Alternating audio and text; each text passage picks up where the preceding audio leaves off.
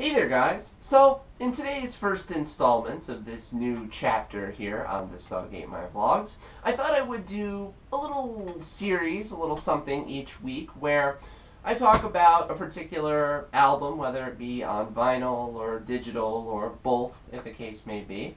Something that's really intriguing me for this week, something that's keeping me coming back, keeping me listening, and talk about it with all of you, why I find it so intriguing and fascinating, and play a little clip of it here, courtesy of whatever particular system I'm using for that particular day. Give you all a little bit of a sample and kind of just give you an example of why I enjoy this particular piece of music as much as maybe all of you should if it's up your alley. So in today's installment, I thought I would present the following.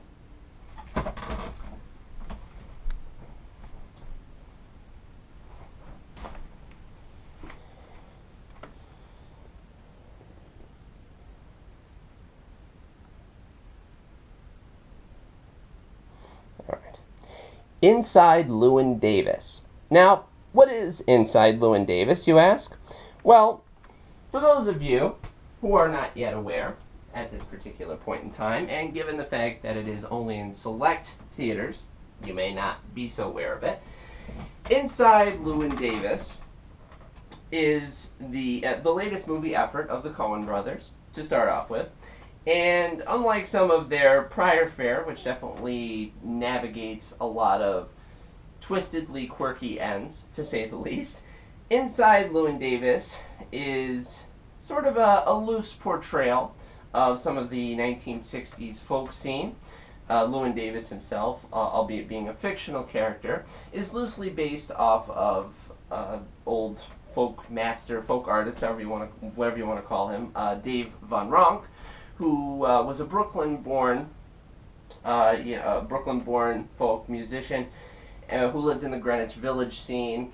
And while he never really rose to the prominence and significance of his fellow folk artists, for example, Bob Dylan, Joni Mitchell, a lot of other folk people who came through that particular scene, he was always very well thought of as one of the elder statesmen of that particular movement.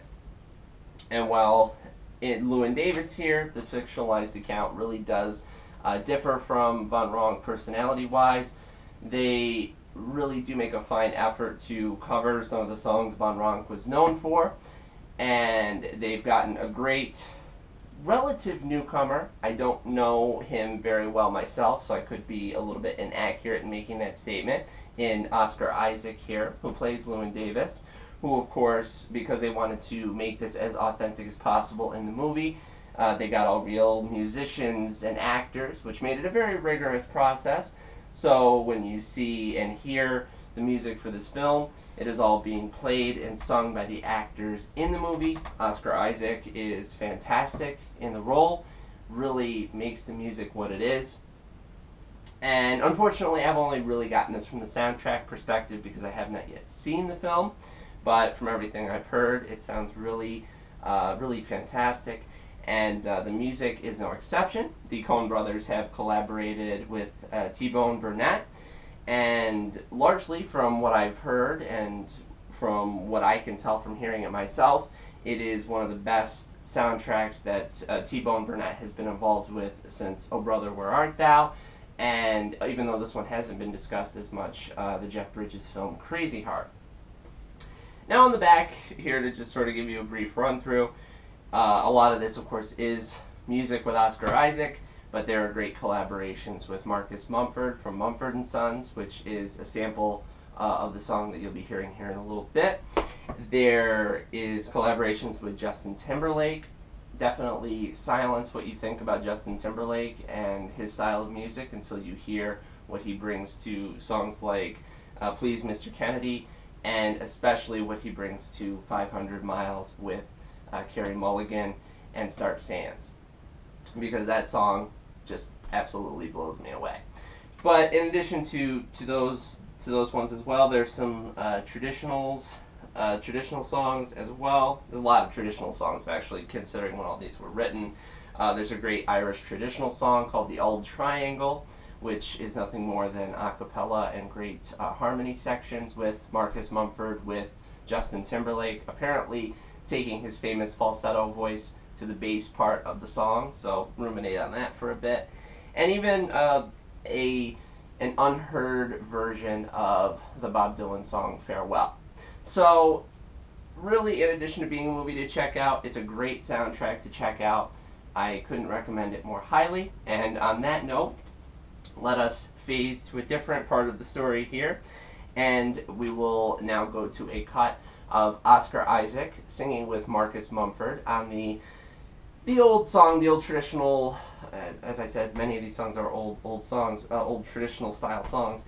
The song Fare Thee Well, Dink's song, which has been covered by quite a few artists over the years, but this is definitely one of the best versions. So without further ado, here we go.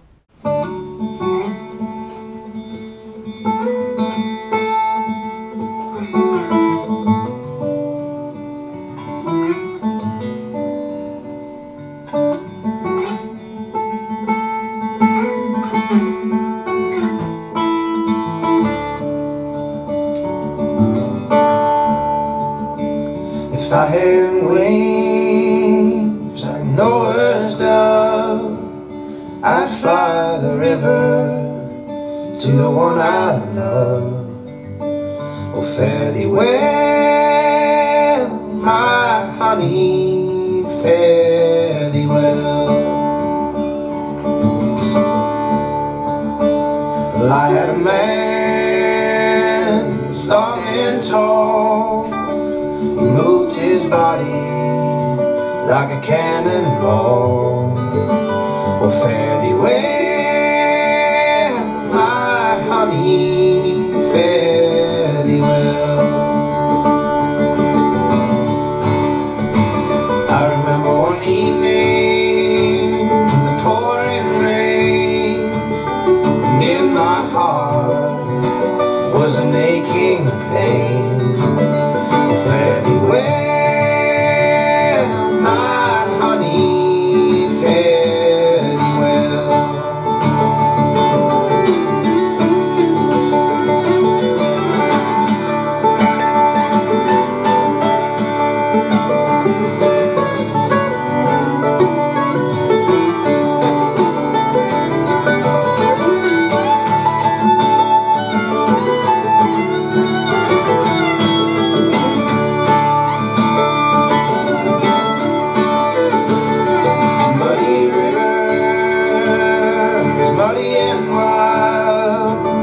Can't give a bloody for my unborn child. Oh, fare thee well, my honey, fare thee well. So show us a bird flying high above. Life ain't worth living without the one you love. Fare thee well, my honey, fare thee well.